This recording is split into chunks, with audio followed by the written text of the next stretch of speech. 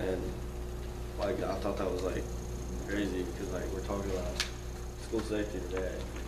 It's almost like what happens every other day, or at least last year, or maybe it's the year before, but you don't remember the big ripple effect, the wave, the attention factor. Like kids get, like, you can think of like school shootings you've seen online, and you can put a face on it. Like you can remember that kid's face, and most of the time the kid is distraught, and like you can tell they got something's going wrong with them, like mentally. And like that image just sticks in your head. Like that kid he's gotten the attention that he maybe wanted, if that might have been his goal. And like for most of us, that image is in our head of that kid. So think about that. Like everyone across the United States has this kid's image in their head when they think of school shooting. Mine personally would be the Florida shooting a few years ago. That's the image that's in my head when I think of school shooting. So in your research, you've done a lot of homework. Moving forward, when you guys leave LCA or go to college, become husbands, dads, what will you do differently? What have you learned that you're going to do differently personally?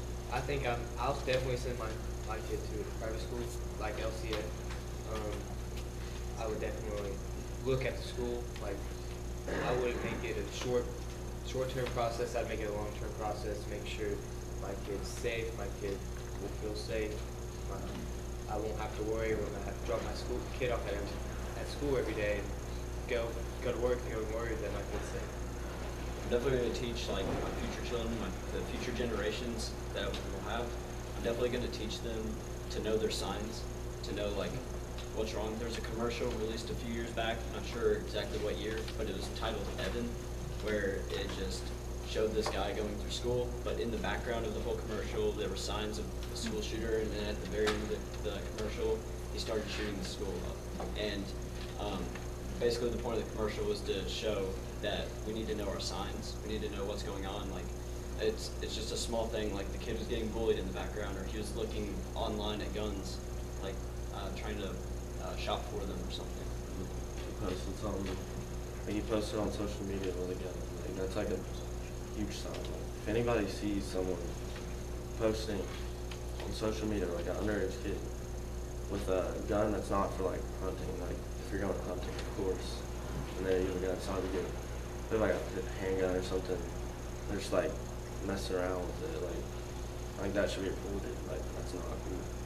Even if you are like a fan of guns, like, you shouldn't be posting at our age. And surely, most of our parents would be comfortable with kids having like handguns, like assault rifles. But also, when you're older, like nobody thinks it would be their kid, but just for the safety of everyone, it's got to be like every parent needs to lock up their guns in a sense, no matter what. Like a lot of times you'd see them just like in the top of a dresser, top of a cabinet, like hidden away. But like they need to be in a gun safe. Like that's just what I think. Back to what we said with like parents' responsibility to keep like the school safe. I think they have to keep their own kids safe from that kind of stuff. Two-part question around safety procedures. So other than lockdown, what are some other effective safety procedures that are being used here at LCA or at other schools?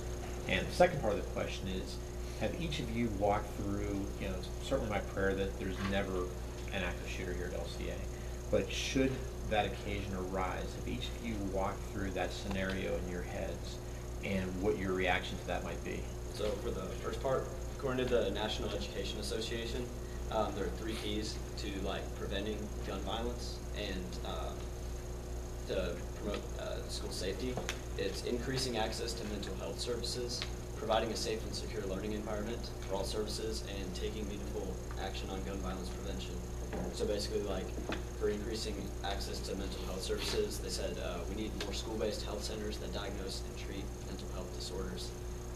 It's also important to access to mental health services because they are mandatory to all health care like coverage at the school, which would be very important.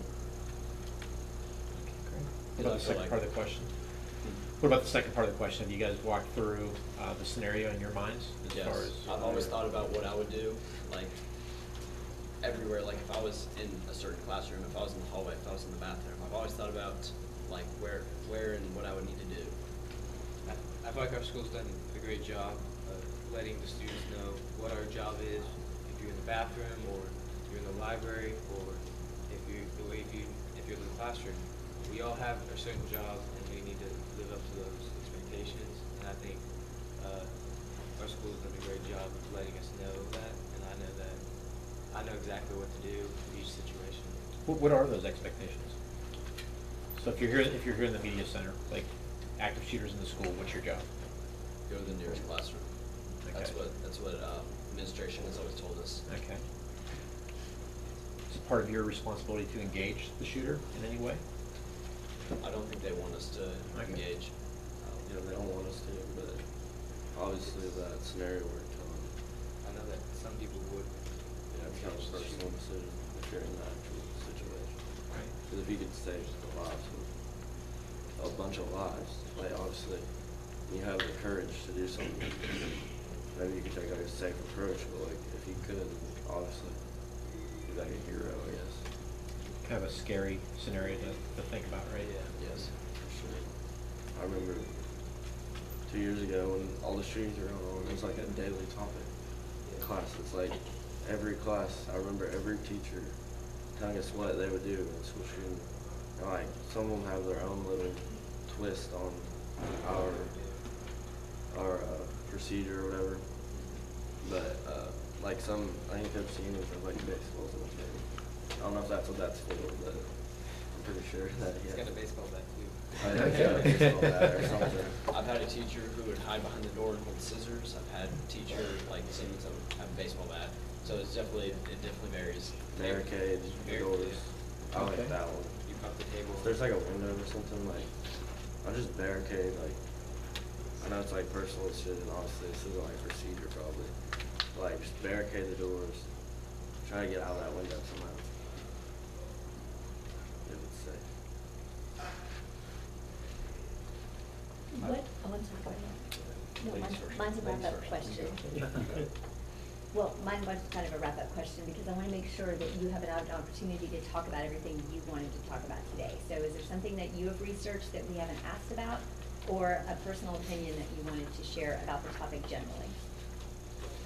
I was just gonna say, yesterday, the shooting in, Santa Clarita, it was saying that,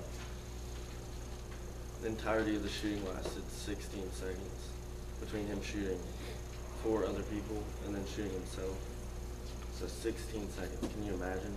By the time he reached in his bag and by the time he shot himself, there was 16 seconds. Like, there's not much you can do And for 2 that. people lost their lives in that time period. 16 seconds, that's insane. There's not many procedures you can do in 16 seconds. It's like Really not anything you can do. quick decision. You have to be quick with your decisions.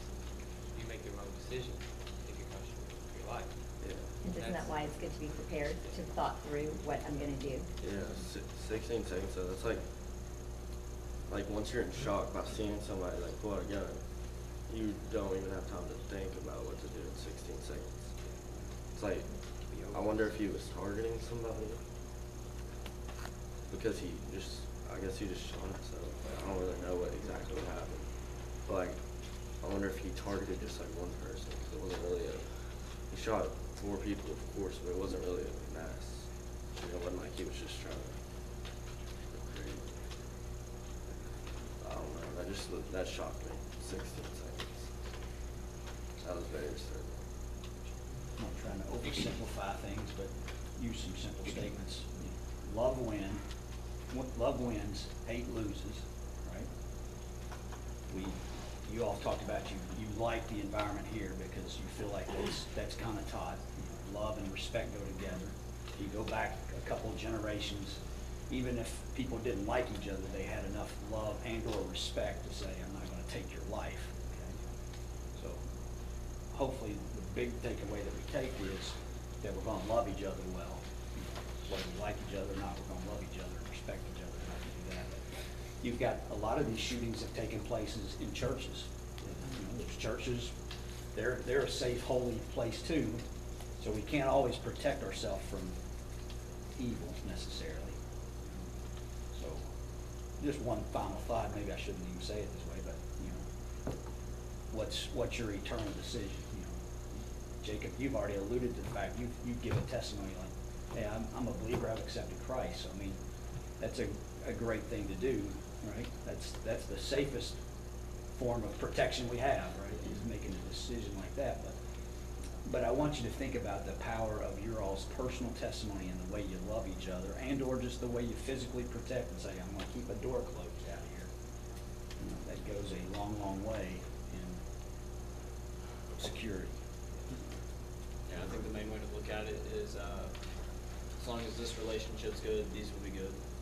And I think that's probably the best way to look at it, because your like relationship with God will like affect everybody. They'll definitely see it. Guys, really thoughtful and informed answers today. Yeah, really well done. Fellas, is there anything else you want to add to the questions that were asked of you today?